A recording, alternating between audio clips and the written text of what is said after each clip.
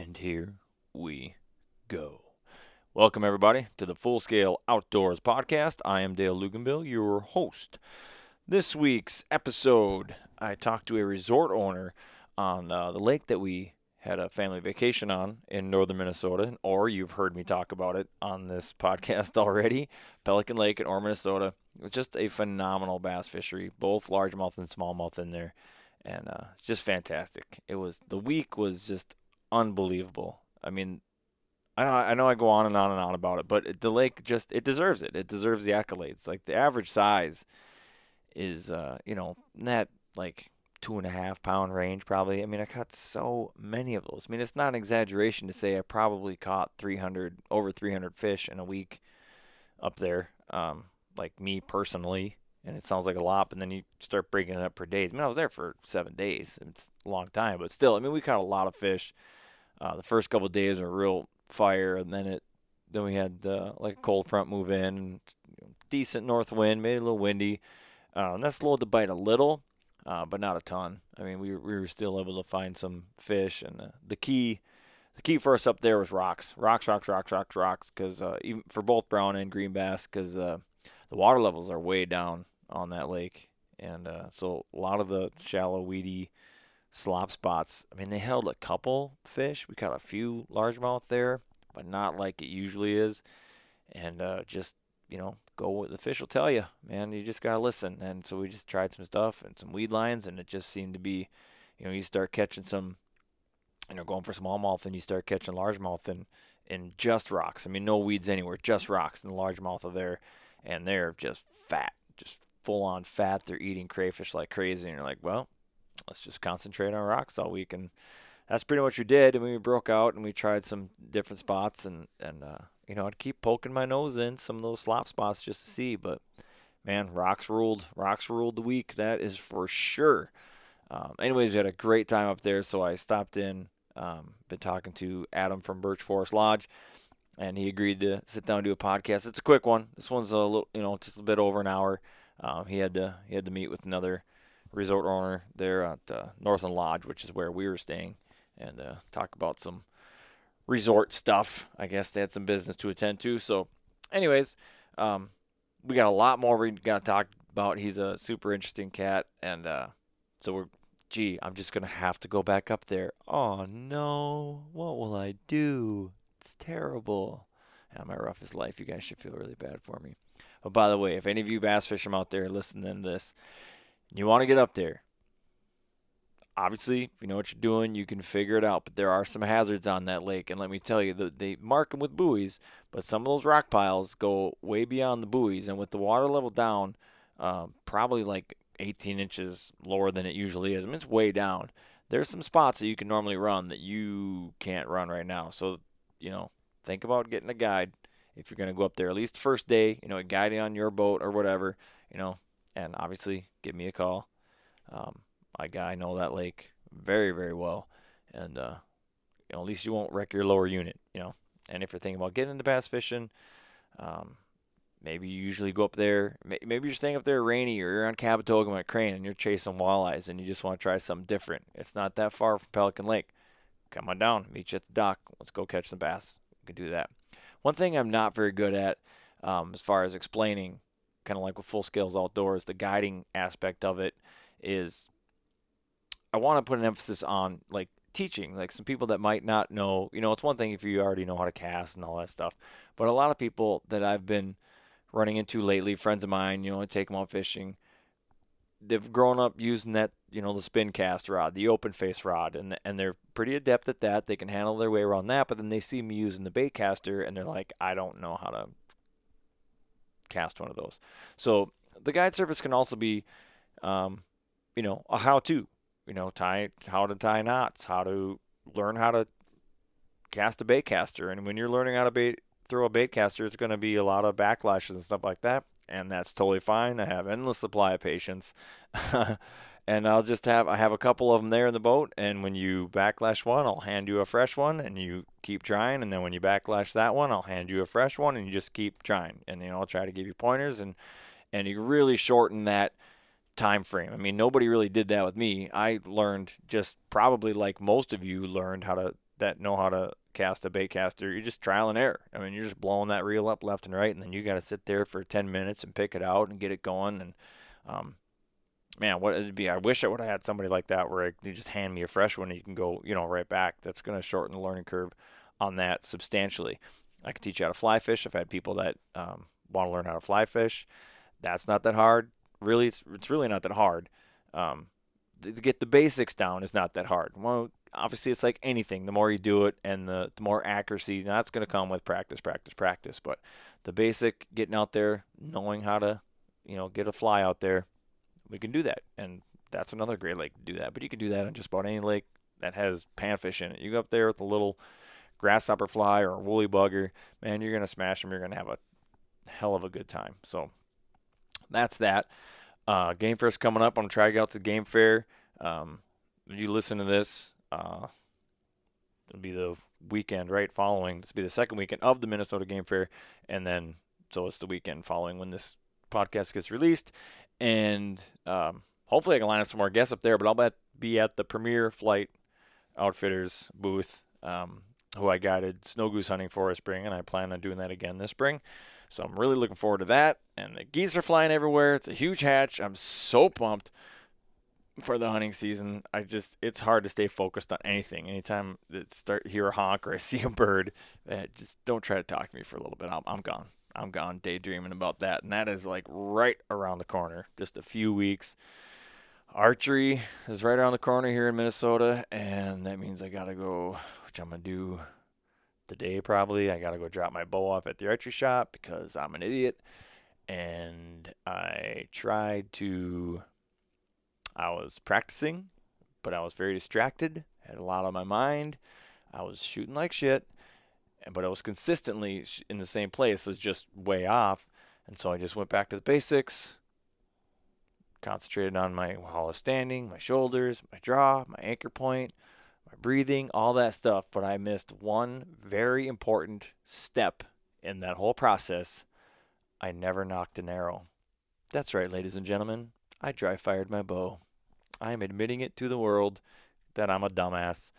And so my bow pretty much, things went flying. At first I thought it was just my peep sight, but upon closer inspection, pretty much the whole string grenaded. So I got to go get that dropped off at the archery shop. Hopefully it didn't wreck the rest of the bow. And when they put it in the press, it doesn't just shatter in a million pieces because I've only had it a year.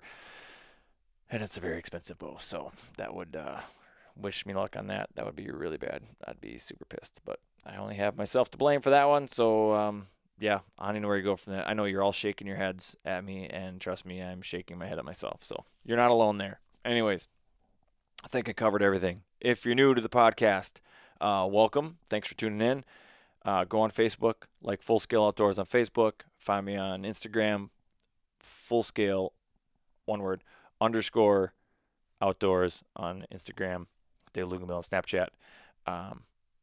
Do all that good stuff. Oh, and subscribe, please. Everybody got to subscribe. I get great downloads, but I go look at my subscribers. There's not that many subscribers, so we got to bump those numbers up. Rate, review, all that good stuff. Share it. Let's get it out. The more this kind of goes, the more and better guests I can have, and it's just a win-win for everybody. I want to keep doing this. This is pretty fun. I love it, and so. I want to thank everybody for listening who has already tuned in and subscribed. Super appreciate it. And, I got to get on stick, man. We got to get another flight companion on the books because that was too much fun. And next time we just won't get drunk. Well, at least we'll try not to get drunk. And we'll see. So anyways, on this episode, it is Adam from Birch Forest Lodge on Pelican Lake in beautiful Orr, Minnesota, right here on the Full Scale Outdoors podcast.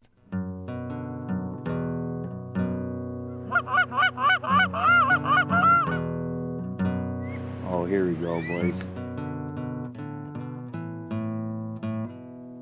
Go.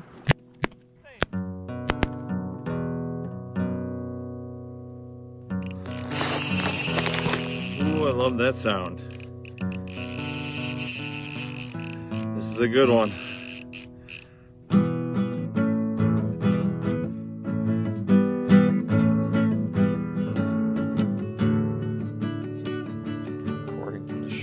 Pelican Lake in Orr, Minnesota, from Northland Lodge. like to get that sound in there. Even Check. though I know you don't drink. I, however, am going to have a beer. What am I having? Shock top. Pretty simple. Shock top. So what should we talk about? Fishing. Fishing has been awesome this week. I have like epic bass thumb pretty much on both fingers. Sores, calluses. Yep. Line cuts. I haven't been bitten by a northern today or this week, so that's pretty good. I've been cut off by lots of pike. This morning I got cut off by one. But the pattern is stuck from Rock piles. rock piles. If there's weeds, all the much better, but the weeds don't have to be there. Got lots of largemouth and smallmouth type spots this week. Yeah, same spots. Yep, exact same spots, which is one of the many reasons I love this lake so much. And I've already talked about this lake on the podcast multiple times. People are probably sick of it, but it's just awesome. There's not that many lakes in the world where you can, and I've done it a bunch of times this week, where 2 consecutive casts. Different species of bass. Yep, one brown, one green, and it's awesome. And the bass have like a smallmouth. The largemouth have a smallmouth complex in this lake. Like they fight. They have that tenacity and that attitude. I don't know if that comes from eating the crayfish or what, but Yeah, I don't know. They fight, though. they're just Pound for angry. pound. They're just angry. They seem. They have a chip on their shoulder. Not quite sure why, but well, let's introduce yourself to the podcasting world. Yeah, I'm Adam Van Tassel. I live here on Pelican Lake. I manage one of the small resorts here, and occasionally I even get to go fishing. Occasionally, he's on Birch Forest, which has the best beach on the lake. Yep. Well known, and that's like by far the best beach. Better than the one in town, because the one in town is in Orbay, which Orbay is pretty much a flooded swamp. Yeah. Now we have good, clean water there. Sand goes out for quite a while. So, plus right in the middle of the lake, so we can fish both any direction of the lake pretty easily. Yeah, that's true. You're centrally located. It's not a big run to either side. What is the actual acreage? Do you know off the top of your head? Just shy of 12,000. 12,000 acres. So here's a little unknown thing about Pelican Lake. If you take out all the border lakes in the state of Minnesota, so, Rainy Lake, Superior, all these things that share a border or something else, and the remaining 15,000 and change lakes, Pelican Lake is number 18 in the state for acreage. For acreage, number 18. 18. Wow, that's pretty good. So I out of didn't know that. 15,000, I know it's a pretty decent 18's lake. pretty good, right? If you go back and you look at some like crude maps of Minnesota, or even sometimes America, they have different bodies of water, and there are no state lines are not. They're basically just showing like water, or when it was big giant territories back in the day. Sometimes Pelican Lake shows up on those maps. I've noticed it a few times. Because obviously we lived here. Yeah, if you look at your big lakes in the state, you got some pretty well-known ones. Mille Lacs is there, Leech is there, Red Lake is there. Vermilion's one of the bigger ones. Vermilion's number 5. And, Pelican, number 18. Well, and Vermilion is almost a chain of Yeah. lakes, really. You got some channels connecting them. and everything. Yeah, and there's a few times, and they get pretty narrow at times. So Yeah. I find that interesting. There's other lakes in the state that are actually considered different lakes, even For instance, though. going out of Crane. Crane connects to Sandpoint. Sandpoint Yeah. connects It's to like, Little where do Vermilion. you- Sandpoint connects to Namakin. Yeah, at what point do you draw a line and say Right. this lake stops here and this lake starts here, and they're all connected? You easily could chop Vermilion up into 3 different lakes. You by could. that same stretch. So, yeah, Pelican, number 18. And That'd of be the one. largest lakes, it's one of the least fished and least trafficked. So, It is. I have noticed the last couple of days seeing more bass boats out. So well, word must be getting out. I am trying, Dale. As a And- resort owner, I am trying to As spread am the word I. a little bit. As am I. I don't keep it a secret. I told you this earlier, but when we first met and I talked to you, and I think I shared, you did an Orr, Minnesota post, I think, for the lake. I think I shared it or I commented on it about guiding up here. I ended up getting a private message from somebody telling me to not talk about this lake because it's him and his brother are guides, and they, hope he's not listening to this, but I doubt that he is. Anyways, him and his brother guide, and they, it's one of their favorite lakes. They keep it a secret. Like, they'll bring people in, they'll fly into Duluth, they'll bring up here, they basically swear them to secrecy to bring them to this lake. And I was like, I get that, but there is a fine line that you need to walk between preservation and promotion, because Yeah, we're the not in a danger business is position. down. We aren't overfished. You never really see that many boats out there. Even on holiday weeks and things where you think be really busy, you don't see too many boats out there. There's always a bay. There's always an island you can get out of. You know, at the same time, I was pretty surprised. A couple years ago when the slot limit expired, because they're 10-year permits, the slots, and we had slots in this lake for the bass. We went out. They had a town hall meeting with the DNR. Everyone came in. And I was really surprised the number of people from the Twin Cities and other areas that came in here to vote to reinstitute the slots. Yeah. So people know about it. The slot's been great for this lake. Oh, yeah, really healthy for this lake. It's I used to really- live on Crane Lake. I was a dock boy there for 3 years, 3 summers. And we kind of made fun of Pelican. This is 20-some years ago. You know, it was good for the bluegill. It was good for the crappie and whatnot, but that was it. It was pan fishing only. And the bass fishermen would make fun of it. And now I talk to people on Crane because I still have friends up there. And everyone knows the Pelican's the best bass fishing lake in the area.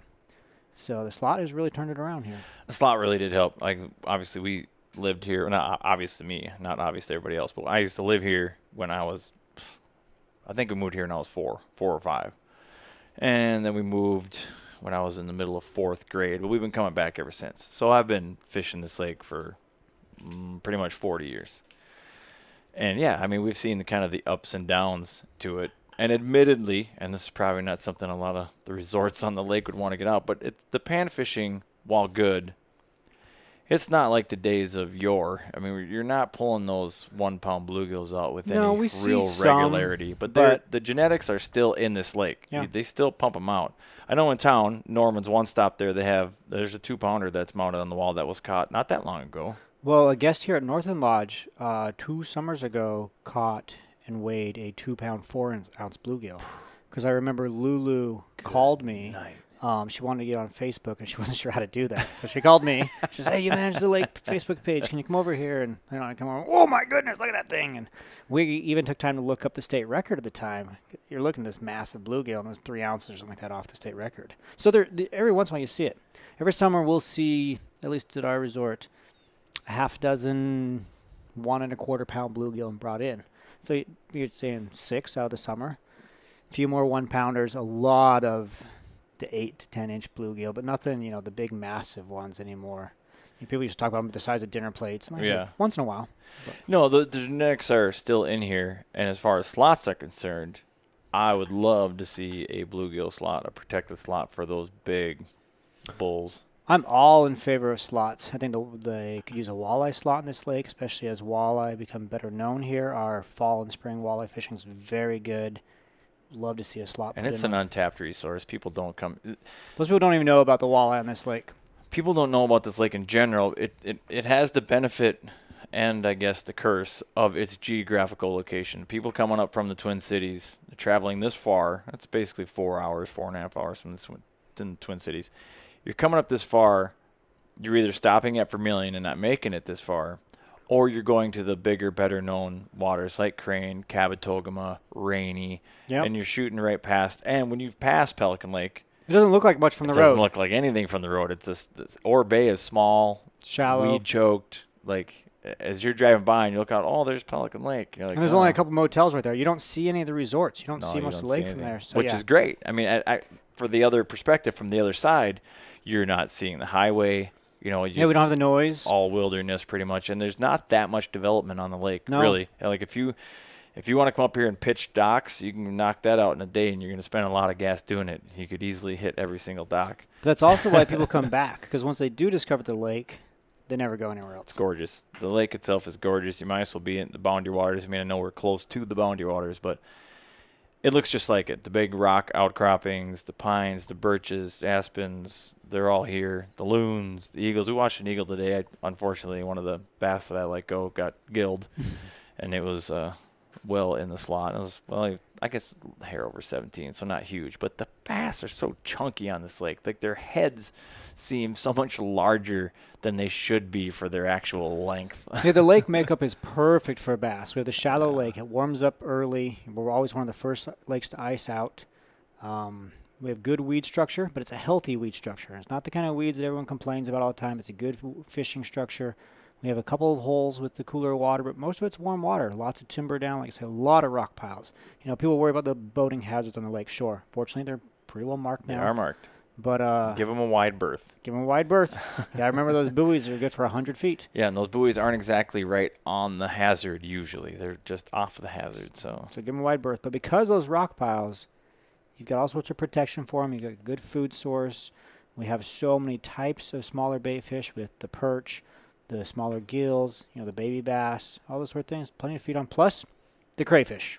Crayfish are king on this lake, but there's also suckers. Yeah. I mean, the farm we used to live on is pretty much a mile from where we're sitting right now, and the little creek that goes into the farm pond, the suckers would run up there every spring, and we'd have some that would spawn in there. But we have a few suckers caught every once in a while. Surprises people. Yeah, well, you're dragging a Lindy rig around with a worm on it. Catching a sucker is not unheard of. Yeah. That's pretty much how you fish for them. If you intentionally target suckers, you're going to drown a worm on the bottom of a stream or something and catch a sucker. I caught some earlier this year doing that exact same thing. One red horse, one white sucker. I believe we have white suckers in this lake. That's correct. Not red horse.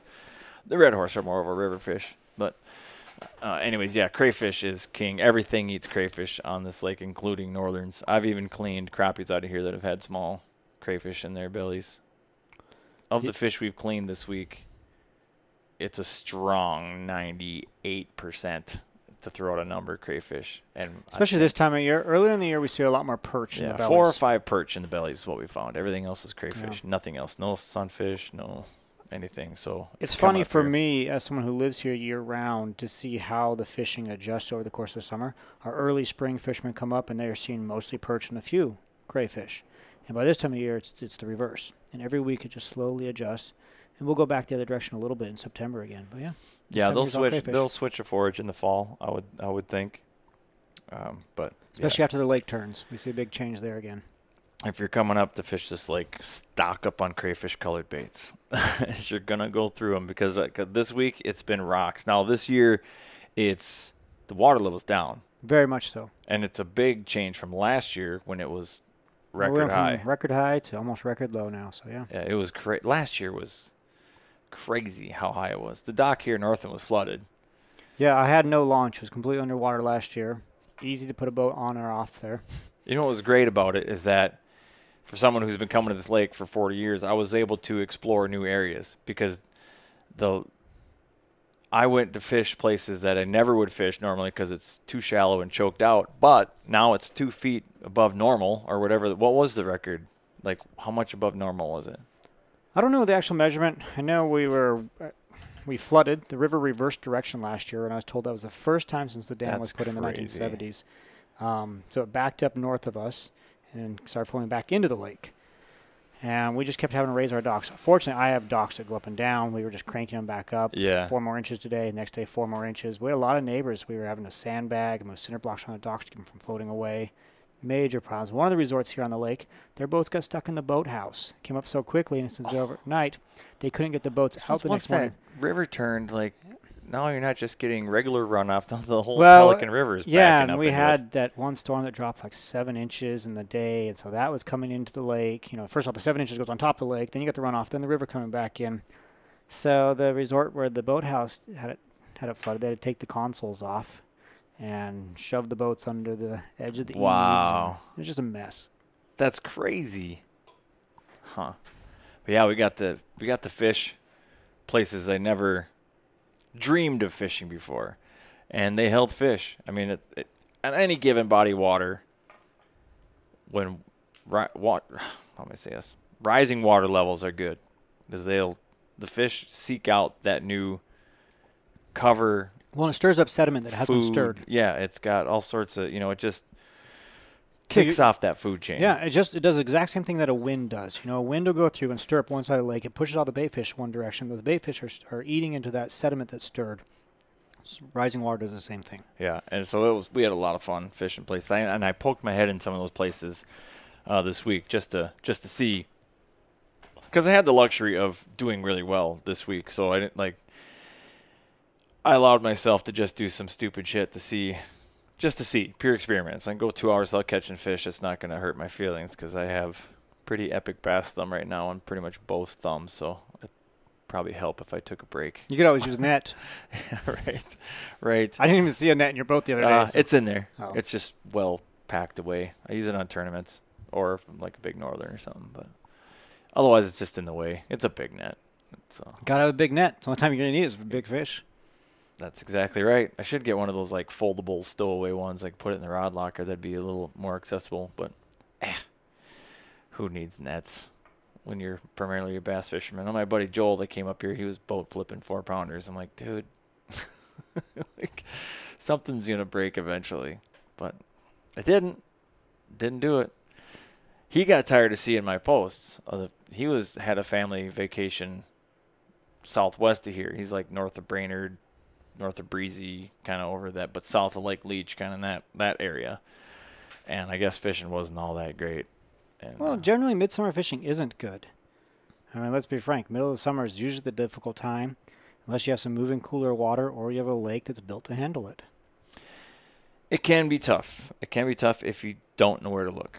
And most people, they're just not. Your everyday average fisherman doesn't put a ton of thought behind it. They're not really dissecting water. They're not really breaking it down into a science where, you're trying to figure out where the fish are, why are they there, what are they eating, what aren't they eating. They go to the same spot that worked for them the last time, use the same bait that worked from the last time, even if that last time was June 10th and now it's August 10th. And that's the big difference there from June to August. Your cold water fishing, your warm water fishing, if you look at your fishing in the spring and your fall, they're fairly similar. Everyone always likes spring and fall fishing because it's easy. They're all up shallow. Your summer fishing can be very good, but you've got to know how to fish warm water. You've got to be able to change how you do it. You've got to be willing to experiment and find the fish. The fish will tell you if you let them, if you listen. And that just means trying stuff. I mean, trying, even if it sounds stupid. I mean, just, cause the thing I always say, when fishing is tough and you're going through your tackle box, it's time to think outside of the box, time to start doing some stupid shit, or hey, I read this article this one time and talked about doing this. Try it. And it's really hard for a lot of people. And it's hard for me at times too. We get so stuck in our patterns. But you need to just force yourself to do it because you're not going to catch any less fish if you're already not catching fish. The fish are always going to need to eat. Yes. It's not like the fish don't feed for 6 weeks. No, it was like a friend of mine, he lives in North Carolina. I mean, you're down there, water temperatures get like 90 degrees in the heat of summer. Like you would think they would go super deep and they would shut down. And yes, some fish do slide out deep and they go, they get a little lethargic. Deep rock piles. But some of those fish go crazy shallow. Bases of the dock, right where that dock meets the water, where you wouldn't think there'd be enough water to hold a fish, but that's where they're sitting. So you have to just sometimes try to go and, even though it's 90-degree water temp, go find some slop. There's shade under there. Those the shade, lily particularly pads. this time of year. You got to think like a frog as well as your crayfish. It's your other big feeder this time of year. And we usually come, my family does a week up here every year, and we're a little later than we usually are, but only by like a week. It's usually the end of July, first part of August when we come up here. And the patterns change from year to year, obviously. Like last year, the water levels are super high. That opened up a ton of the lake, like we said.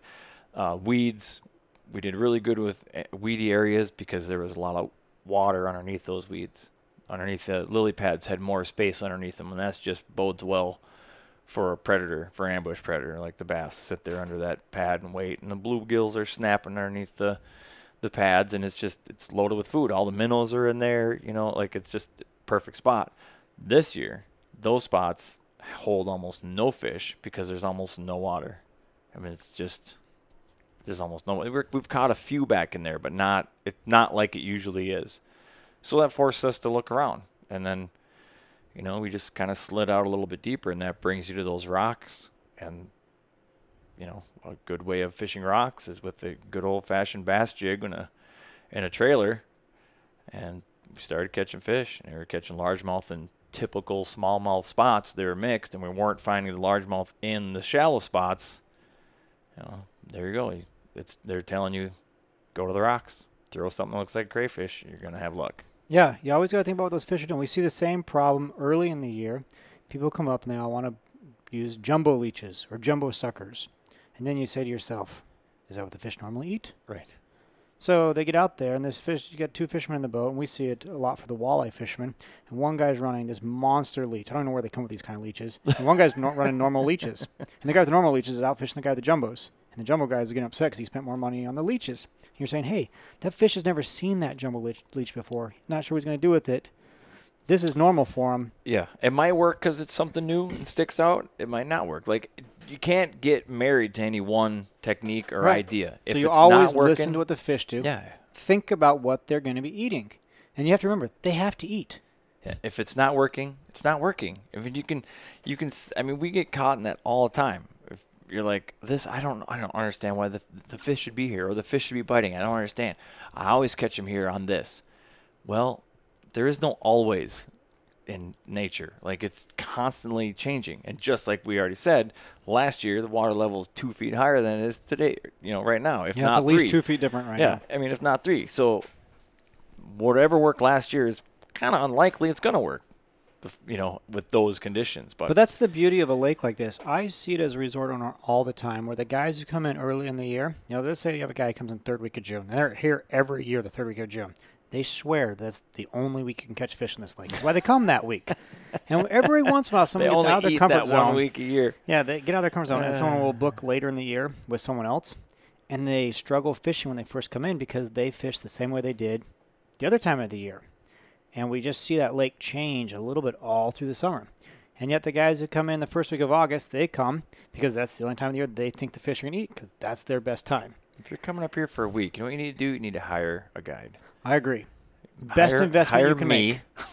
For the first day you're here, or, if I'm booked, obviously another day. And even if you are an accomplished fisherman. So like my buddy Joel came up. He just came out. I don't have to tell him how to fish. He knows how to fish. He's probably better than I am. He knows what he's doing, but he doesn't know this lake. Sure. The way I know this lake. So I basically guided him for 2 days, 2.5 days on this lake as we ran around fishing together, because he'd ask me like, am I safe running this gap? I mean, or how much wide do I have to swing around that buoy, or where is this cabbage patch? Where is a spot like this? Because this lake is very patternable. Yes. Once you stumble on something that works, you can duplicate that, whether it's wood, whether it's lily pads, whether it's rocks, whether it's a break, it's sand, it's mud, it's whatever. This lake has it all. And wherever you find them, you can easily take a snapshot of that, look at the map, and you can find multiple more places that look just like that. Sure, same rock pile structure, same depth. It's going to produce the same thing. There's really nothing on this lake that is only one spot like this. Well, if you look at fishermen, okay, I mean, you have the average vacation person like my wife. She likes to go somewhere new. We go to somewhere. I say, hey, you want to go back to this location? We liked it, for normal vacation. She goes, oh, I've already seen that. I already had that photo in our photo album. So she wants to go somewhere new every year. Fishermen, we're different. I've learned a lake. I know where I can go. I know what I can produce. I want to catch more of the same. I like fishing the same lakes. So if you're that kind of fisherman, you're going to go fish somewhere. You're going to make a serious investment into future vacations of coming to the same lake every year. Why would you not take the time your first week or second week and hire a guide and learn it so the rest of the time you're catching fish? I always tell people, think of it like an investment. Yeah. You're going to spend how much money on your boat rental or bring a boat, how much money in a cabin. Wouldn't you be better off catching fish? Your reels, gas to get here, all of it. And I know it sounds like a self-serving promotion, and you're not entirely wrong, but even though I guide, like when we went to the Keys this year, we trailered my brother's boat down at the Keys. We got a guide the first day. We'd never been there. We didn't know, and exactly what I did for my buddy Joel, they did for us. And then someone's like, don't run here at this tide or you're going to be in big trouble. Yeah, I hit a sandbar once. At high tide, a shortcut to get to that bridge is right here. And it was very specific. He's like, you got to hit this PVC pole that's sticking out that you can barely see, cut straight over to that other one you can see, and then as soon as you get to that one, hard left. If you deviate from that path by even like 6 to 10 feet at the wrong tide, you are in trouble. And you can't run it at low tide. And you have to hit it on plane. It's a commitment at that point. You can't, because if you get off a plane, you're going to be dredging too deep to get, and then you have to idle your way out of there. But so it's stuff like that. And then it's just local knowledge of where's the bait at? Where's, fish this side at incoming tide, fish that side. I mean, it honestly kickstarted our whole trip. Could we have figured that stuff out? Yeah, but probably would have taken more than a week. So instead, we were able to just start right there. Yeah. You know, it's If you're going to go fishing, well go spent. fishing. Otherwise, you're just boating and there's an element to say, hey, let's expand on things. There's an element to say, figure out yourself.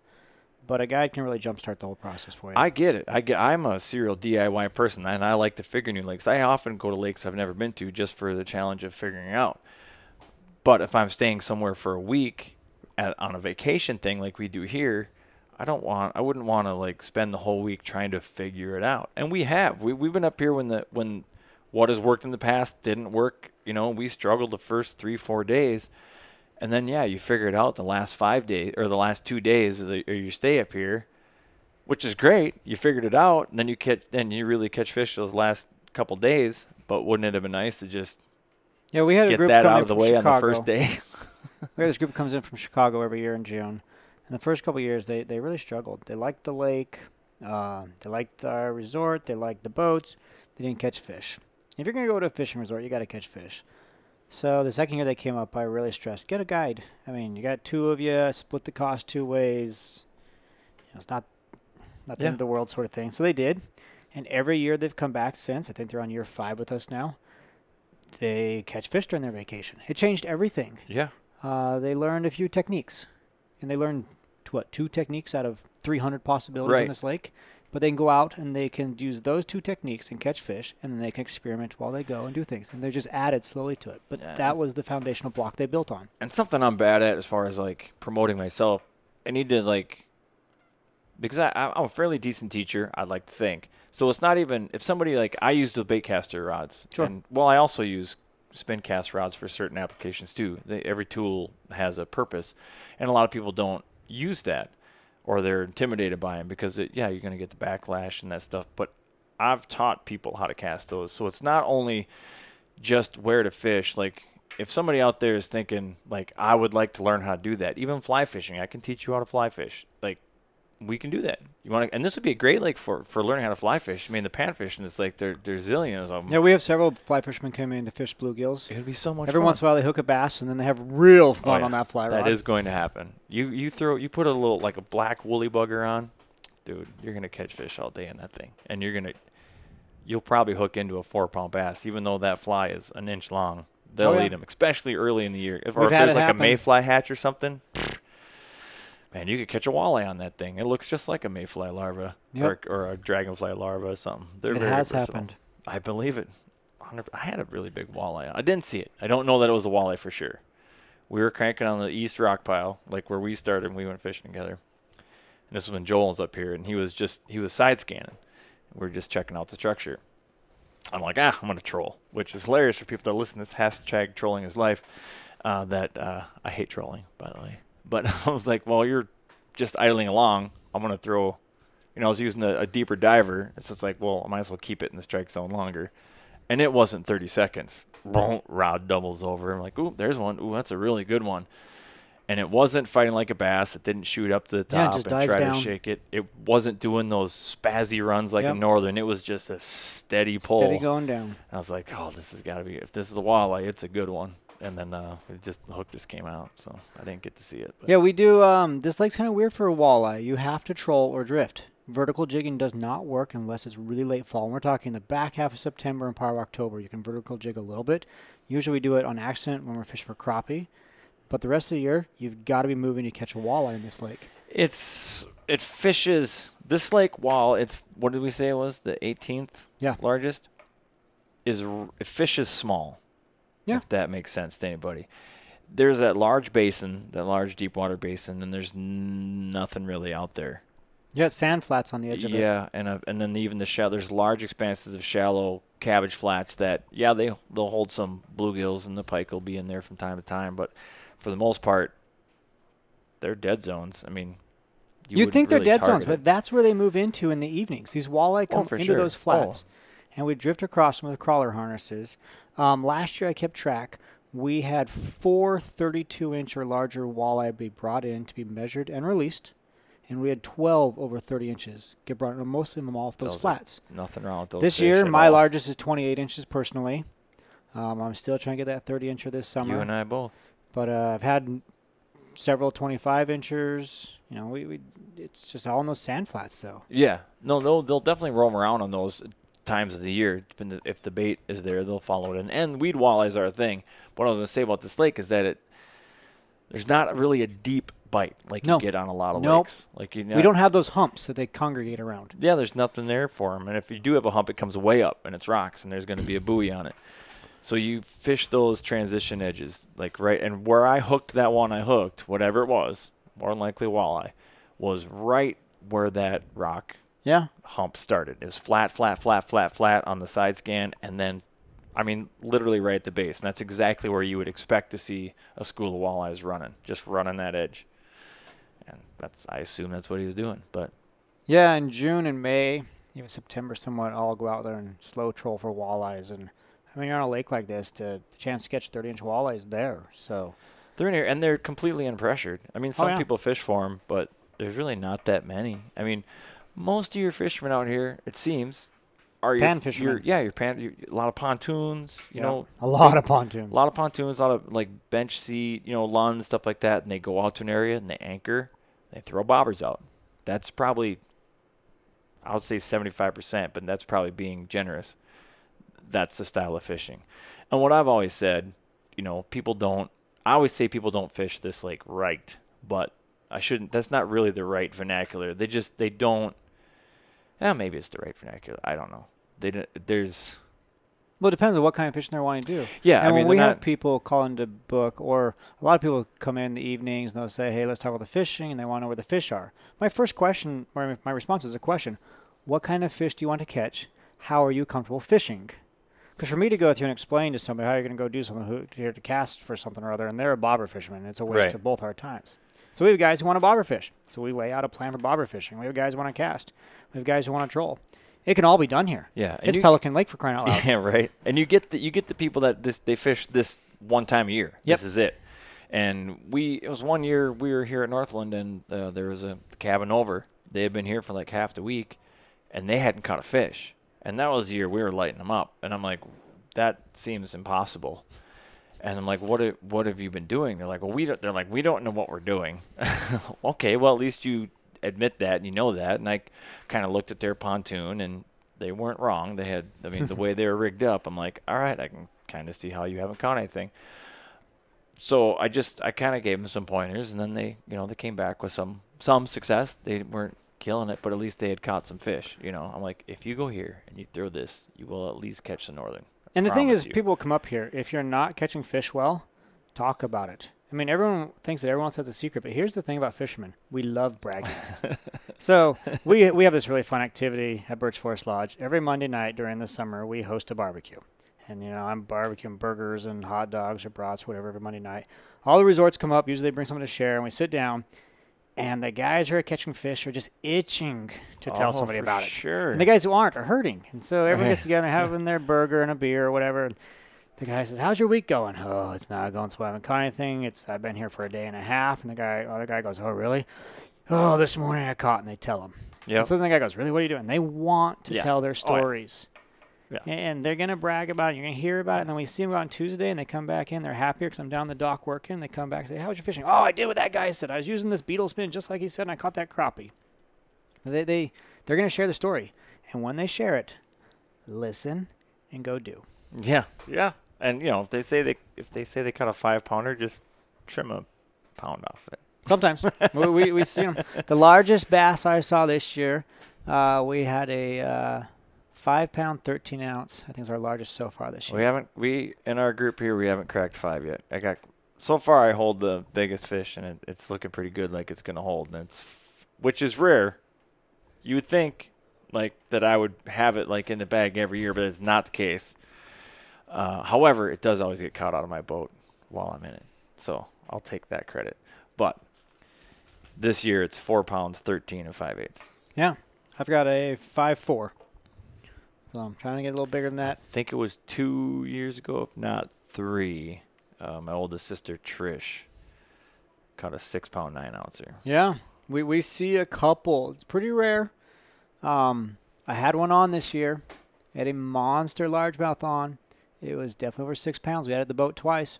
Banged into the boat the one time, and I reached down to lip it, which was the first mistake. You have a 6 pound bass on, just get the net. Get the net. But I had a little pride going, and I decided to grab the stick out of its, caught on the side of its hook, and I went to pull that a little bit because just felt like doing that, and I popped that hook out. And the guy I was fishing with, he was a good fisherman, and we were both almost in tears. He said, "You just lost a 6 pound plus largemouth." We were just staring at it in the boat, this monster thing. They're out there. Oh yeah, they're there. They're there. We see a couple of them every summer, brought in be weighed, and then we get them back in the water. So, but so many 3 but so many 3 and 4 pounders. So many 3 pounders. I mean, it's the average up here is just it's ridiculous. And like I said earlier, the heads on them are just. Sometimes you think, oh, this is a 5 until you're like, oh, no. Then you put it on, the tape. And you're like, oh, I guess it's only 18 inches. But, man, it's like just. Yeah, but when I have a guest come in, they tell me they got a so 5 pounder. Stocky. I never argue it with them. No, why would you? Let them, yeah. Damn right you caught a 5 pounder. Come back and catch another one. So, yeah. And that's partially because the slot on the lake has really protected those larger fish and kept them in the water. Yeah, it's 14 to 21? 14 to 20. 14 to 20 with 1 over 20. Yeah, the state law is 1 over 20 you're allowed to have. So, but yeah, the 14, 20 people throw back in. You see kids go out there. We have 18-inch largemouth caught in our dock. We had a 19.5-inch smallmouth caught in our dock this year. I mean, that's dock fishing. My nephew Trenton caught off this dock right here, which Northland's in like a weedy bay, shallow weedy bay. I don't think we weighed it, but it was a very large smallmouth. Yeah. Like, what are you doing here? You're in slop right now, basically. But he's but that slop on this lake, because of the way our topwater works with the frogs and everything, I mean, there's a pattern for the slop. I fish a lot of slop. There can be a really good frog bite in this lake. Lots of big expanse of lily pads. Yeah. I'm hoping to go out tonight after dinner for about an hour and fish some topwater, do some jitterbug. I love the jitterbug. You're a jitterbug man. I mean, I'm good with it, so... We got to go with what works. It works well. There's a lot to be said about a confidence bait. For as much as we say don't get stuck in your old ways, don't do this, if it's working, obviously, you can stick with it. But if you don't have confidence in a bait, you're not really focused on what you're doing. Well, baits are meant to be used in a particular manner. Right. If you don't know how to present the bait you're using, you've got a problem. And, some baits are meant to be cast out there and pause.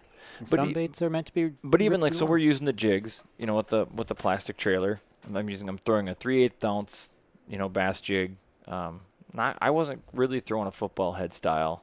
No, it was more of a round head. Kind of a stand-up. It was a swim jig with a weed guard on it. So. Yeah, it was. I wouldn't even quite classify it. It's a little fatter than a swim jig. It wasn't the pointed nose swim jig because if you're creeping that along the rocks, you're going to get into every single rock out there. This has a little bit of a especially arrowhead kind of thing on it, and it worked really well for. I tried to find one similar. I was at L&M the other day. Ever seen what you were throwing? The ones I was using were out. They're Outcast. I'll get that. I mean, they're not a sponsor or anything, but I do like their jigs. And it was juice jig. Outcast juice jig is the head style I was using. And, it seems to, as long as you crawl it lightly and you're feeling the bottom and try not to set on a rock, because sometimes the way that it'll fall off a rock and you'll kind of feel it and it'll be like tick, tick. It almost feels like a light bite. And then you set the hook and you really drive that thing into between a crack and the rocks. See, but that's part of that confidence thing. So if you know your jig, you know your bait, you generally know the difference between a bite, a nibble, a rock, and whatnot. And then that's where you get something like, for myself, the jitterbug. I'm pretty good with it. I know the feel of it. I don't mess up as much. Yeah, and you saw it took me a while with you to try to get the feel for them. Sometimes I wasn't sure exactly what was going on. The thing was a new bait for me. I was learning it, which is good to say. All of us have plenty of room to learn more. Yeah, for sure. I mean, I know I do. I have a ton of stuff to learn, and I constantly learn all the time. But going back to that confidence thing, it's like it can be even if you're using the right bait. Let's say you have that, you're throwing that Outcast juice jig, but you ran out of a certain color trailer, and you're like, I was getting them on this brown, and now all I got is blue. And as you throw it, it's like there's background noise in your head. So you're thinking, wish I would have had that. And your patience isn't as long, So you're like, they're not, it's just the wrong color. They're not biting on this color, or whatever the case may be. And so you're not paying attention anymore to what your line's doing, how that jig feels, because your brain's not there. It's wondering, what else do I have that looks closer to what I was using before that was working, when really it might not be a color thing. It might be just the way you were working it, but you're not working it that way anymore because you're distracted. So having a confidence in a lure helps keep you focused. So you're not distracted. Are you a believer in the colors more for the fisherman or the fish kind of guy? Fishermen in generally, for sure. Okay. Because I've seen it happen. Even out here, not to sound braggadocious, but I've caught so many fish out here this week that for me I've just ran out of certain colors. And I've had to go, the bait shop in town has some stuff, but they don't have, it's relatively small. So they didn't have the color or the style that I was using in the trailers I was putting on these jigs. Not to mention, because of rocks and pike, I'm running out of those jigs anyways. I have to go to the next best thing, and I'm still catching fish. I'm pretty sure, even though I'm sticking with crayfish colors as best I can, I'm pretty sure if I just went straight black and blue jig like most bass black fishermen and blue use, is a hard one to go wrong with. They'll still eat it. Yeah. But because I did do that early in the week, and I had that background, I was like, I should be throwing a crayfish colored thing. And it's like I found myself not really paying attention, so I abandoned it and went to a brown and started catching fish.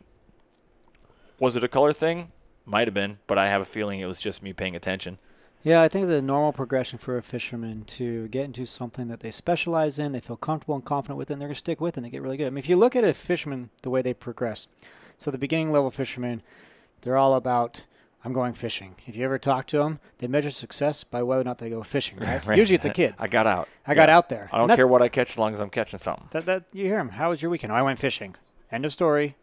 Okay, you're level 2 fisherman. It's the kill. Actually, it's the catch and kill. Okay, so they went out fishing. How was, whatever. Well, we didn't get anything. Okay, so I went fishing, but now it's not successful. Or I went out there, I caught a fish. We had a fish, we had lunch, or whatever, right? The level 3 fisherman is the limiting out fisherman. And most people go through these in order. Okay, so they go out fishing, and they come back and you say, how was your weekend? Oh, I was out fishing. We didn't quite get our limit. Okay, Right. Who knows how many fish they caught, how many species, but because they didn't get their limit, it wasn't quite as good as they were wanting. Or they went out there, hey, we got our limit. That might have been the only fish they caught. But because they've met their limit, they're happy with it, right? So the level 4 fisherman, or at least how I think about it, is this specialty sort of fisherman where it's based upon whether or not the presentation style they're using works. And I see myself here all the time because I love topwater. I love surface fishing, and I go out there and we could catch fish all day, but if I don't get a chance to throw a few topwaters, I'm like, I didn't get to do topwater, right? So what you measure success by changes, and that 4th level here becomes that specialty sort of thing where you get really confident something will be very good. Most fishermen become catch and release at this point, I've found. And then just to complete the circle, the 5th level of fisherman is back to, I'm in the boat fishing. Usually you're older by this point, you're taking someone else. How was your weekend? I took my grandson out fishing. We had a great time. So. I think I'm close to that level because if I don't have a client or I'm not pre-fishing for a tournament or or I'm with a friend, like if there isn't some other thing going on, I don't enjoy it. If it's just me, which most people are like, oh man, if I could ever just get in the boat by myself, that would be like a vacation.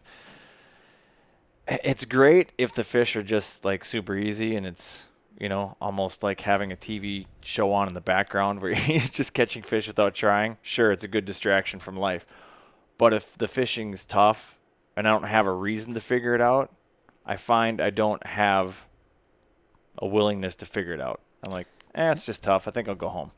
Yeah, like, I find myself once in a while slipping out. As a resort owner, you get tired. You work long hours. Really long hours. And every once in a while, you feel the burnout coming on. So the best way to deal with that is to go fishing. For me, at least. I run a fishing resort. For me, for sure. Because I like to be around fishing, and I don't fish as much as I used to because now I enable everyone else to go fishing. So, yeah, I find myself, you're right. You go out there once in a while by yourself, but there's a limit to it. Even when you're catching fish after a while, you're not sharing that with anybody. Yeah. I just enjoy having something else. And it can be a buddy. Oh, yeah. It can be a client, like I said, and it can be a tournament. As long as I know, like, I'm out here because now I'm doing the puzzle. Now I'm focused on very, very finely focused on an outcome, a very specific thing. So. And you and I are a little bit similar. You know, I was fishing with you the other day. I noticed that you were really enjoying trying to solve my problem because we were fishing out of the same boat, and I wasn't catching as many fish as you were. Which is a terrible hallmark for a guide. Well, I mean, you were clearly fishing at a higher level than I was, and so you turned around saying, here, change this bait, here's this color, and here I am, who I feel like I'm an experienced fisherman. And yet you said, hey, do this, and then you watched something. I started catching more fish. By the end there, especially as we went over that last point, you know, I was matching you much closer on fish. Yep. And I watched you, and you seem to enjoy that solving his problem now. Absolutely. And I see the same with myself, especially when I take my kids out. I have a 9-year-old who loves fishing. I'm so excited because I never had that opportunity to go fish with my dad growing up. And my son loves fishing. And he'll fish every day off our dock if, you know, the boat's not available. If there's a canoe available, I watch him paddle out all the time. He has some friend at the resort. He takes them out there. They fish this rock pile right in front. And he's teaching these kids how to catch smallmouth on the rock pile. 9 years old. Kid's got a great life. Yeah, right. And we go out there and do things. And the highlight of my summer this year was we went out to Saunders Bay. There's a rock pile right in the middle. Loved that rock pile. Fished it this week. And did you do well? When did I fish it? Did I fish it yesterday? Yeah, yesterday. Yeah, I caught a really nice one out there, actually. So we go out there, and we're fishing wacky rig and Senkos. It was cinnamon with blue flakes. That was, I don't know, sometimes the color makes a difference to me. So Sure. Okay. that's working well. And, you know, I was watching him. He was just retrieving it too fast. So I had caught, I don't know, 3 or 4 4-pounders at this point, and I finally said, look, buddy, you got to slow this down. So we're trying to get him slow down the retrieval. You got to let it drop all the way down. All the way down. And then move it through slowly. And again, this is a confidence issue here because I'm very confident with the Senko. Mm-hmm. And, you know, sometimes wacky rig, sometimes Texas rig, but this was a wacky rig presentation. And all of a sudden, I just see his line moving across the water. And he hadn't quite realized it yet. And I thought, okay, just watch. And sure enough, then he fills it, and you see his whole body jerk with it. All 9 years, you know, 78 pounds or whatever he is now. And I'm not sure who was more excited, me or him. That's great. And he brings this fish in, and it was 19 and a 3/4 inch largemouth bass. You know, it was 4.5 pound sort of thing, biggest largemouth he'd ever caught. We get in the boat and high-fiving each other, and there it was. Who was happier? Yeah. I don't know. There's that last level Hard of to fishing say, where yeah. you're in the boat and you're passing it on, and it becomes a shared thing for people. I like when people in my group, boat or ice house or whatever it is, are sharing success. I only truly like to outfish like 2 people. And it's not even Joel. Like Joel, we go, some days he outfishes me, some day I outfish him. And it's like, it's almost more of a partnership thing. We don't really, we kind of jokingly kind of keep score. We both, really what it is, like I know when I'm getting my ass kicked and he knows when he's getting his ass kicked, and we don't really brag too much back and forth. You don't need to. However, my brother and my nephew, Trenton, I do enjoy outfishing them 10-1. That is fun, and I don't see that ever getting old. He's right in the other room. What are you doing? Yeah, we go out Laying and, on each other on their phones, giggling. I don't know what's going on. I can grab another beer. Our family, we always had the first fish, biggest fish, most fish contest thing going. Oh, yeah, we used to do that. We get a little bit competitive on it. My son, again, you know, the up-and-coming fisherman he is. I think it was last year we were out there. And we're in the pontoon, mind you, because we had the family, 3 kids. My wife and I had 3 kids, spring fishing. And our youngest is 3 now, so we've been 2 last year. You know, a 2-year-old in a boat. It's a nightmare. So we put him in the pontoon. He can roam around and a bunch of snacks and whatnot. So we go out there. And we weren't, you know, fish for anything particular. Just went and we're drifting along in Saunders Bay. And the first fish came in the boat. All right, that's on the board. Biggest fish is on the board. Well, the only thing really now at this point that's for grabs is the most fish. And it's neck and neck between my wife and my son. So he's got a 1-fish lead. We said, look, we got to go in 10 minutes. So the countdown's going. She hooks another fish, and it's coming up to the boat, and she goes to lift it over the edge of the rail, and it flops off the hook, hits the rail of the pontoon, and falls in the water. And she looks up with the look saying, does that count? And before she even gets the words out, he goes, no good, no good. It only counts in the boat. We were clear about this, right? You know, so we got a little bit of competition going on in the family when it comes to fishing, apparently. Should I hook up another headphone, Dan? You're just going to listen? All right, that'd be weird. We can hear you in the background, probably. More than likely. If you have any peanut gallery comments, let them rock. But he experienced kind of what you did, Adam, the other night. Last night, he went out fishing with me, and for whatever reason, we're using the same thing, and he couldn't. And it was even on that. Well, one of the spots was the same rock pile that we were on. And I don't know. I had a pretty good night. He struggled a little bit.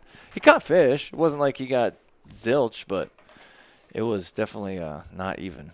Well, some nights it happens. It was not blow for blow. When I was out fishing the other night, some of mine just seemed to come off the hook. And they were good hook sets. They're ones that I would take that hook set any day. I don't feel like there's a form issue. Sometimes you're going to have bad luck. Sometimes you're going to have a mistake made. It'll happen. I struggled earlier this year.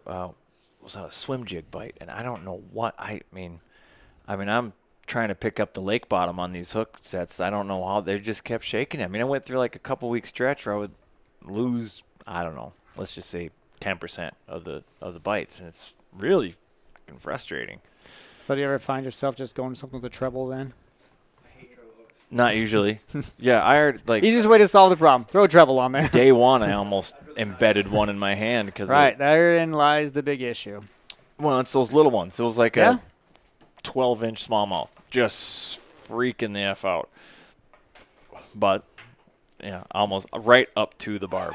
Yeah, didn't go past it. Didn't have to do the line trick. That's the problem with using like a jitterbug. Those trebles on that, I gotta be really careful. And you're using them at night sometimes. Yeah, and that's the black jitterbug even at night. Sketchier. Yeah.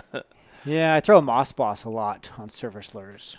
Single hook, safer. Whopper ploppers are great. Frogs are good. Yeah. Get a popping frog. Popping frogs work really well. That's pretty safe. Frog bite's hard. It's pretty fun. Any topwater bite is fun. There's just not that's. Well, the thing about topwater that this little teaching my wasp here is gonna get it. Son about is a lot of times when you're fishing, you don't know what is almost working. You can't see what fish swims up to your bait and goes, I don't like that color. Right, true. And so with topwater, they'll come at it and you'll see them swirl and they'll miss. And you're going, okay. Obviously, I'm annoying them. They're coming after it, but something's not right. Why are they biting short? Or do I need to throw a trailer hook on? Do I got to change just a little bit? Move it slower. Am I moving slower? The or pause. Faster. A lot of people don't do the pause correctly when they're doing a topwater, especially if they're frogging. Like, watch how a frog swims. It does not swim for 20 feet straight. They take a few strokes and they pause, and those back legs dangle down. So go ahead, let that pause. Yeah. Or sometimes you got to go the opposite direction. Oh, good. Sometimes you go the opposite. Go faster. They're not feeding. You're just getting him to just trigger. So he's sitting there in that log, and all of a sudden, oh, shit, something's there. And it just, like, instinct kicks in. It just reaches out and change to it. a buzz or a torpedo or something like that. Something that's going to really irritate me and keep ripping through. Or a devil's horse, underrated lure. Never even heard of it. What is it? Devil's horse? It's made by Smithwick. It's a long stick. Oh, is that the propeller on blades, both ends? Yeah, double propellers.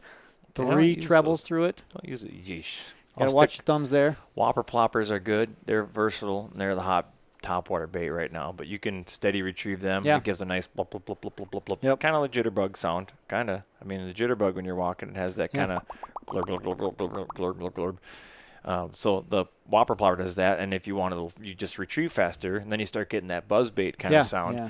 You can also, like that prop, that whatever you called it, the 2 propeller thing, you can rip it, pause, rip it, pause, rip it, pause. Same with the torpedo. So there's a lot you can do with it. Yeah, torpedoes. Hedon makes a great torpedo.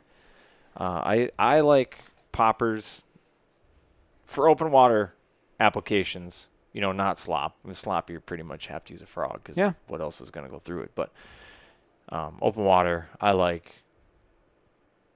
Well, the whopper plopper is starting to grow on me, but I like the walk the dog like a spook. Yeah, Zara spook's a great lure. I like the spook, and I like any kind of popper, like a Rebel Pop R or something like that, or skitter pop, Rapala skitter pop, anything. Pop, let it sit. Pop, one time, let it sit. I caught a lake trout, a 27, 28-inch, pretty good sized lake trout on a Zara spook. Really? Not sure what that thing was doing there, but we were fishing large pike. And saw that silhouette. See, I don't think color's too important on a topwater bite because they're silhouetting that thing from the sky. So that's why the black works so well. You pretty much have dark and light depending on water conditions. If it's so really that clear. is true. Why is it then that the black jitterbug seems to be the best one at dark? Probably. I've never figured that one out. Confidence. I mean, probably confidence if I had to say, because it's not. I mean, it might matter.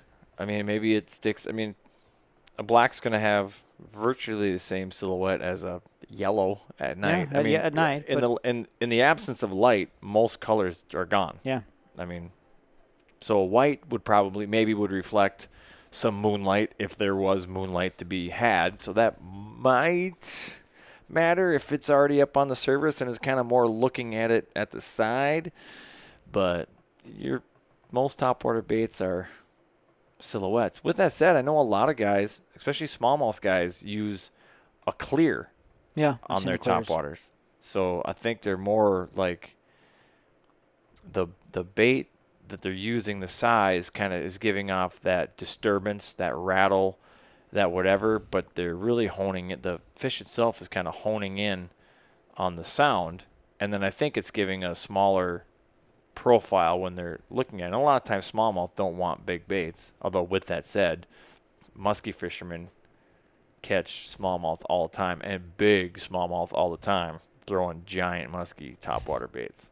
Happens all the time because they're just so aggressive. They're territorial. They'll right. If they own that rock, and you're using a big musky bait, it's basically, they probably think it's another bass. They're like, get out of here, Holmes. Yeah. This is my rock. And next thing you know, you're reeling in a 5-pound largemouth on a giant awakener or something, or giant jackpot or something. It's silly, but they do it. It happens all the time. We talk to musky fishermen like on Vermilion. It happens all the time. So something to be said, and that's kind of goes back to what we were saying. Like sometimes you have to trigger the bite. They're not feeding; it's a reaction strike. So going faster sometimes. I think the story or the moral of that story is, if it's not working, change it up. Change something up. Change your cadence up. Because if two people are fishing in a boat using the exact same thing, and one person's catching most of the fish, there's a reason. Yes. It can be multiple things. It can be the way they're retrieving it, the length of the pause. It can even, at times, if the fishing's really tough, come down to line diameter, line color. Do they have a leader on? Are they throwing straight braid? It can be a lot of different factors. Leader is, I think, a lot bigger factor than people think it is. Especially in clean water. I pretty much refuse to use any leader anymore. I know you lose a lot of those northerns, but Yeah, the only time I use an actual steel leader is if I'm specifically targeting. Yeah, northerns. Toothy Otherwise, critters. yeah. And even then, you'll catch more if you don't. Yeah, I can't stand. You're better off getting. I mean, they make some musky leaders. And the ones I usually use they're basically really, really, really heavy, like fluorocarbon, like 120-pound fluorocarbon leader with the swivel and a clip on each end. So that fluorocarbon virtually disappears in the water. It's giving a much more natural presentation. Although you don't have the weight of it pulling it weird. I don't know that muskies care, seeing as how they'll literally come right up to your boat without giving one flying. They're just right there. They don't seem to line shy. But the times when I kind of, even for pike, I don't, even out here, when I want to go catch pike, we want to catch stuff to eat, I don't put on a leader. I'll throw something flashy on. You just get better action out of your lures without that steel in front of it. That's just ridiculous. And, yeah, you're going to lose a couple lures. It's just going to happen. Whatever. If you get more bites, I think there's a net gain later. You're going to catch more fish. You're going to have more hookups. Yeah, used a few leaders. A couple Canadian trips where we were just targeting monster pike. We just needed it, but yeah, and then that makes sense in those applications. But if you're worried about losing your rapala that you're trolling for walleyes or that you're casting for bass, and there's northerns in the area, so you're putting that leader on just because you don't want to lose it to a northern, you're not going to get nearly the bites on your targeted species, right? Because you're worried about losing that bait, right? Buy 5 more of those baits. Take the money you would have spent on leaders, buy a couple more rapalas, and then just when you lose one, you lose one. Tie on a new one. Ain't a big deal. Yeah, that's why I always have several of everything I like. Yep, that sucks when you don't do that because you get the thing. The times where they are very specifically biting only on one style or one color, whatever, and you run out of that one thing. So several years ago, not much worse. I was just learning to fish, and I got into the jitterbug early, and it's always been one that I really enjoyed. I had a very good friend who taught me how to use the jitterbug, and he was really good with it. And So I got to be pretty good with it. And a couple years of doing that in the summers, and I went on this trip up into Canada where we canoed up into the Quetico with a bunch of guys I didn't really know very well, but we had met, and they had one spot open in a canoe, and they said, hey, you want to go? And I said, sure. I mean, Canadian fishing in the Quetico, I'd heard things about it. So we get out there, and I have a couple of lures and 9 jitterbugs sort of thing. I've got mostly frog, leopard frog this, some blacks and whatnot. And I was the only one catching fish. And every evening, anytime evening when I go out there and I was out fishing these guys, 8-to-1 sort of thing. There's 3 canoes of us, and they're spread out, and I'm just catching monster bass and pike, actually. So we get back after the first day. One of the guys says, what are you doing? And I said, it's a jitterbug. And he goes, you got any more of those? Well, maybe. Yeah, $50. Right. That's kind of where it went with this sort of story. And I think it was about $30 a piece. I said, 30 bones, and it's yours. So he says no.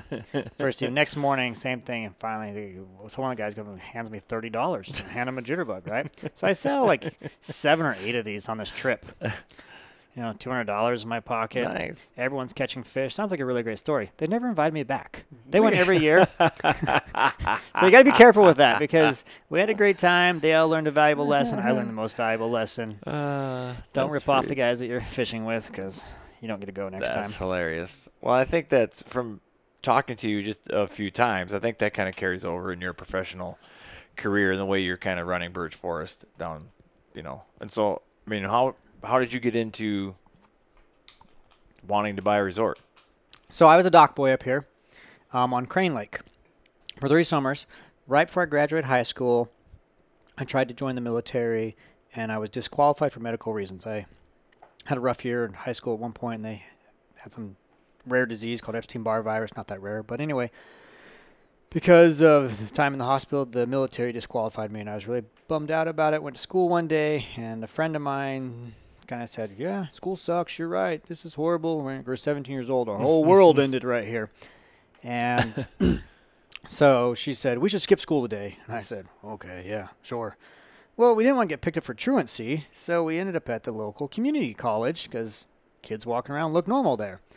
So we ended up in the computer lab because there wasn't anything to do, and we were playing Duke Nukem. I remember that game. Hell yes, I right? remember that game. Big time game in the 90s. So we're playing Duke Nukem, and we suddenly remember that I'm not a big fan of computer games. Never have been. I like being outside. So, lost you for a second there. So, Can you hear me now? Yep, I can hear you now. Okay, I can hear you. So we were sitting there, and I ended up Googling summer work because graduation's 3 weeks away, and I don't want to stick around the farm in Utah anymore. And if I stick around, I'm going to be working on the farm for Dad. And so I found some jobs, and I threw out a resume, and this resort in Minnesota calls me. And so I land this job on the internet. This is back in the late 90s, before we all get jobs on the internet. Right. And I went into the bus station. I bought a Greyhound bus ticket. My parents were thrilled because I was moving out. They got rid of you? They were. I was 18 and a half. They were tired of me. I was tired of them. I get that, right, Savannah? Very mutually agreed that we were parting ways for a while. So I ended up here in northern Minnesota, and I loved it. And it was everything I've been looking for in life. Everyone was happy to be on vacation. I got to be outside almost every day. I was constantly solving problems. I never did the same work schedule twice. Some of the jobs are not fun. Oh. I don't like cleaning the fish house. Scooping weeds off the beach is not fun, but some of the other parts really are. And so 3 summers of working for that resort. And, I was, 20, did some other things in there. Went to Korea for 2 years. Winter in Colorado working for a ski resort. So by the time I'm 23, I decided it was time to go to college. And I was going to be an engineer. That's what I told my boss. And he started laughing. And he said, really? You're going to be an engineer? You? And Thanks for the confidence. At first I was offended. I said, what do you mean? He goes, have you seen a cubicle in your life? Oh, God. And I said, well, yeah, they're not that bad. He goes, you in a cubicle. You're like the worst person for a cubicle. The first thing I would engineer would be a noose. Right? For myself. So he said, you got to think about that, Adam. You're great on the docks. You're great in a resort. You're great in the always changing, never know what's going to happen, never know what the weather's going to do. He says, that's why you're good at this, is because nothing is ever the same. You go in a cubicle, it's going to kill you. So I thought about that and ignored it. In the first year of school, I studied engineering, and it was horrible. Just the idea of thinking about someday sitting in that cubicle looking at whatever it was, whatever the drafting hell you were things, doing, and yeah. sitting at the computer screen all day, every day. And so I ended up going to business instead and got a degree in hotel management, and I started working tourism more. I went to the Florida Keys for a while, and I ran a submarine there, ended up in Hawaii for a couple of years, ended up in Ely running an outfitting business. Wait, you ran a submarine? Yeah, I took people on underwater excursions in the Florida Keys to look at shipwrecks. That's awesome. I know. It was a good gig. So I wasn't prepared for that sentence. You're like, I ran a submarine. I was thinking ran a hotel or a lodge. What? Well, you're a different kind of sub, Dan. My brother Dan was on a nuke sub chasing whales under the Arctic ice. Yeah, we would take people off cruise ships and we'd take them down 100 feet. So I was part of the dive team that mapped out the pattern and the course that the submarine would go. I was the business manager of the store and did a lot of little things for it and really enjoyed, once again, it's the flexibility of tourism. It's never the same, even on jobs you think are going to be the same. So after a few years of doing this, the wife and I just kept talking. And when we were dating, I used to tell her, someday I'm going to own a resort. And she would say, oh, sure. Yeah, okay. And someday it got closer and closer. And we finally said, we'd like working together. We should do this. So we had a house and decided to take a mortgage on a house and try to buy a resort. And it just has worked out really, really well being in the resorting world of, everything's changing. And was Birch Forest your first resort? No, actually it wasn't. We had a partner. We were up on the Gunflint Trail for 4 years with the business partner. After 4 years, we found out that partnerships can be difficult, sometimes really difficult, and it was time to move on. So we left that and came down here. And Birch Forest was the very first resort that I wanted to buy, though. When I was going to school, I had to write a college paper on resorting, and I contacted 72 resorts that were for sale across the U.S. And nuts. I created a big algorithm trying to find anomalies in them, that what would cause them to go under, what caused them to be successful. And we identified several key points of a successful resort with this mathematical formula. And so when we ran them through, Birch Forest came up really high on it as potential, and this other property did as well. So we came to Birch Forest in 2009, made an offer that was ridiculous, like 100% bank financing, we'll just take over, and the seller said, yeah, it's 2009, the economy just crashed. You're not going to get any bank financing. So we moved on, and business partner we met wanted to buy the other one because it was a money maker. And some resorts are going to do decent on money, some are lifestyle. And I was looking for a lifestyle resort. Investors don't like lifestyle businesses. Investors want money. So we went to the other one, and it didn't quite work out. We came back to Birch Forest, and they were for sale again. 2 ownership changes within that. And we said, yeah, we'll take it. And we had a little bit of equity now in a house. The economy was better, and we were able to get a bank involved. And, yeah, worked out pretty well. Great lifestyle. Your business plan going into that was far better than mine. Making algorithms. I might as well teach myself Japanese. But I basically took a large gunny sack, put all my money in it, and a couple large rocks, jumped in it, tied in it while inside, and threw myself over the dock. So that's pretty much where I'm at. That algorithm's been good for me. I mean, we've bought 2 resorts so far. We're in the process of closing on a 3rd right now. So we like the mathematical approach to resorts. You have to balance it. A lot of people either only think about the money or only think about the lifestyle. And you might end up with a really good lifestyle, but if it doesn't pay the bills, dream becomes nightmare. Yeah, and that conversation's been had in my household as a family, like extended sibling family, have tossed about the idea of purchasing a resort. Obviously, I haven't had that conversation with my wife, which would be a huge lifestyle change for her. She's a social worker, did the cubicle thing, although she's, drives around a lot talking to clients. Now she's accepted a position as a supervisor, but it would still, that would definitely be a life change. But it would be a lot slower. I think she'd be really good at it. Talking to new people every week, playing the hostess, which she loves to do. Yeah, you got to have the balance. You got to have it all. Most resorts, when they go under. She would freak out about money. The money is tough. Resorts, people come in, they look around any resort, they see the acreage, they see the lakefront, they see the cabins, and they see money. And it costs money to buy one. Well, they don't see all the expenses, though. They don't see the insurance. They don't see the maintenance cost. They don't see the mortgage payment. Somehow they realize it costs money to buy the place. They don't realize that you're actually paying that money. Right. And what they really don't realize is you have this really short window to bring in any money, but yet you have a full year of expenses. So Yeah, it's tough to balance. You explained that to me the other night. I thought it was really interesting. You know, most people think mortgage, they think a monthly mortgage. Like, that's not how it is for Northern your Minnesota resort. has a pretty good setup. Most banks here understand resorts pretty well. We make 4 mortgage payments a year. We make a payment in July, August, September, and October. And the banks have realized that resorts have no money from, well, all spring, because you just got through the winter if you made it. And everything in May and June is paying off your credit card debt that you were putting on Right. for all of February, March, April, May. So they're going to let you get out your credit card debt, and then you get some money built up if your season was good, and then they take it. Then they take all of it. July, August, and September, October, they take 4 payments. Like, wow, look at all this money. It's gone. So, yeah, it's an interesting one to balance. It takes good math. I'm fortunate. My wife has a background in accounting. I have a background in hotel restaurant management. Both of us professional backgrounds there. It's worked out really well. The areas that kill you in resorting are legals, accounting, and marketing. And you've got to have a legal right at the table. You got to have a good grip on all 3.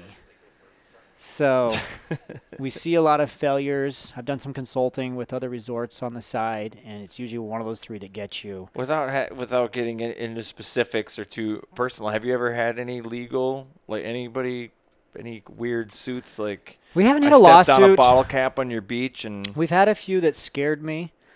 We had a guest fall off the steps one evening. Yeah, he's an older gentleman. He has Parkinson's, and he fell and he broke his collarbone. And we took him to the hospital. You know, and you worry about things. You're going, oh man, am I liable? The thing was, he was in a handicapped cabin with a ramp, and he chose not to use the ramp. You know, it's hard getting old, and he's trying to say, I just want to take the same steps as everybody else. He chose not to. He never threatened it. Right, He never even brought it up. right. But in my head, I was thinking about it. Yeah, I'm you're thinking, he has a ramp, right? I mean, he chose not to use the ramp. We had one a couple years, 2 summers ago. Someone's boat sunk. They chose not to put an automatic bilge in a bass boat. Bass boats are low to the water, right? Yeah. So some rain comes in it, quite a bit of rain that night, and the water all runs to the side where the batteries are. It lifts a little bit. The waves come from that direction, fills the boat, sinks the boat. I don't have an automatic one. You should think about getting an automatic bilge in your bass boat. It's a switch. Whew. So I go out one morning to the docks. I'm the first one to the docks every morning. I go out there, and there's a sunk boat tied up to the dock still. And I got to walk over to the guy. And same question goes through your head. Who's liable here? It's my docks. You know, you just have these questions in your head, right? Now, should you be liable? No, but, hey, people have gone over things. So you worry about it. But those aren't the legals. It's not the lawsuits. It's the employment laws. It's the tax laws.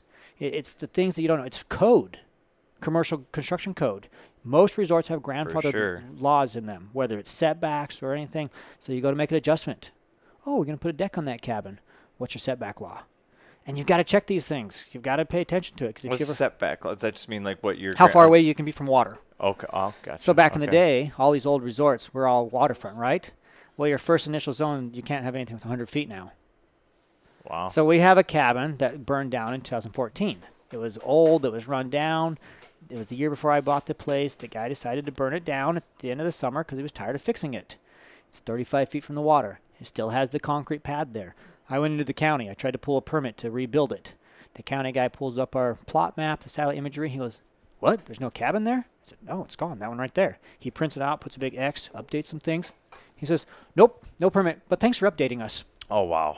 Should have just built it, right? But you never know those things. Yeah. And so what do they say? It's easier to get forgiveness than permission. Until you're fined heavily for Until you're it. fined, and they make you tear it down anyways. So yeah, the cost of that. Legals can get you. You got to be really careful on certain things. You got to know when to take the risk. Marketing really kills resorts. Back in the day, everyone did sports shows. I used to do sports shows. I'd go on the road for 6 to 8 weeks at a time, every weekend, a different city and set booths. And you try to sell packages. That doesn't work very well anymore. International still works. If you got a Canadian fly-in, people want to buy in cash because they get the exchange rate that's favorable and everything. You see a lot of Mexican resorts, doing those things, but Minnesota resorts don't work the same anymore. So you've got to be on the internet. Well, how on the internet? Marketing can really get to you. It's tough. In accounting, you got to know how to do your accounting because they're going to come after you if you don't. Your taxes have got to be turned in correctly. But then you also need to know how to depreciate your assets. How do you balance out that cash flow? Cash flow is different, than just standard accounting, and you've got to make it year-round on your income. So I was telling somebody a couple years ago, our third year, we really felt like we broke through because it was the first time I knew when we shut down in September, October, that I could open in the spring. You have a line of credit, right? And you always assume the line of credit's there. But what if you went in one day to pull the line of credit and the bank said, change of policy, can't have it? You'd think it's there, but it could happen, right? But on our third year, we had collected enough deposits and they were sitting in our bank account that I knew we could cover our winter expenses. I knew I was opening the door. 3 years, I didn't know. It was a big change for me, knowing I'd be open the next year. I was assumed I would. You promised the bookings you would, but. So accounting, that cash flow strategy, there's a lot that goes into it. People don't realize all of those things happen when the resort's not operating. Everyone sees you from 7 and 8 in the morning to 9, 10 o'clock at night. Well, what about from 6 to 7 and from 10 to midnight? That's when all that's going on. All those emails. And how often you get the what do you do? Oh, I own a resort in northern Minnesota. Oh, must be nice. Oh, yeah, it must be nice. So you can do a lot of fishing. You have some cocktails with your guests, right? Check in a cabin once in a while. It's a job. It's still a job. I tell people I work more in 3 days than most people do in a week, hours. Yeah, there's no, you're not punching the clock. 15 hours a day is nothing. You're never off the clock. So even somebody sleeping under your roofs. Oh, yeah. Even over dinner, the wife and I are talking often. My kids the other day, I said something about, can you guys talk about anything besides superheroes? And my 9-year-old turned around and goes, can you and Mom talk about anything besides business? Fair enough. I was like, well, I didn't like the sass, and we had a conversation about it, but he had a point. If your kids want to talk about superheroes, we'll go fishing. I'm a huge comic book dork, so I can do it. Hey, we talk a lot about superheroes in my family. Our kids, it's the one thing. So we never leave the property, except for when a new superhero movie comes out. The wife stays, I take one kid, come back the next night, she takes the other kid, and then the third night we talk about it. So it is the one thing we do leave for. That and church on Sundays, we rotate every other week. One of us goes to church, but there's not much that gets us away from the resort. There's not many churches. Where do you go for church? We actually drive in all the way to Virginia. Okay. So we combine it usually with a grocery run. Where did we go? We went to Big Fork, right? Wasn't that where our church was in Big Fork? We're here? Yeah. Everyone's got their own way of doing and things. That's not exactly right around the corner either. We have found... Well, it's because Dad never took a direct route. I wonder where this road goes. Oh, Christ. We have found that balancing personal life is difficult but important. Our dad was a preacher. So okay. He preached at that church. And, oh, God. Back of that station wagon gets hot in the summertime. Especially when you're going down an unmarked dead-end road that doesn't dead end for 15 miles. Never been down this road and wonder where this goes. We knew we were not getting home for a while. Good Lord. They did literally just stop. Nothing at the end of them. Oh, you have to go already? Oh, that's so sad. It's going to be like one of the shortest podcasts of all time. Didn't get into a bunch of stuff. We're just going to have to do a part 2. I'll do a part 2. I'll have to come back up and part 2. You got a ton of other stories to start to tell. I'm sure you have Dock Boy stories. Oh, man, Dock Boy stories, You're opening up or hopefully buying a resort on Tuesday. Tuesday, we close the deal. Let me know if that happens. I'm curious. I'm pulling for you. I think that's awesome. I mean, the money's been wired. It's not like... Oh, it's this is just a date on the calendar at the moment. The money's there. Everything's signed. On Tuesday, we put out the big Facebook announcement and start doing stuff. So, yeah. Well, if you need somebody to help you figure out those jungle rivers, you know a guy. Yeah, someone's going to have to bite the bullet and start doing all that research on the fishing down there. The saltwater fishing, believes, is well documented. The freshwater's not so much, so... I like a challenge. So, hey. Let's do it. I got all these canoes coming along the property. Give out all your, where people can get a hold of you, numbers, websites. Yeah, you can find us at Birch Forest Lodge, which is birchforestlodge.com. You can reach us at 218-757-3479. We have 12 cabins and a lodge room, 6 very nice boats, good dock system, and the best beach on the lake. Arguably the best bass fishing in the state. Yes. All right. Thanks, Adam, for doing it. You're welcome. Bye.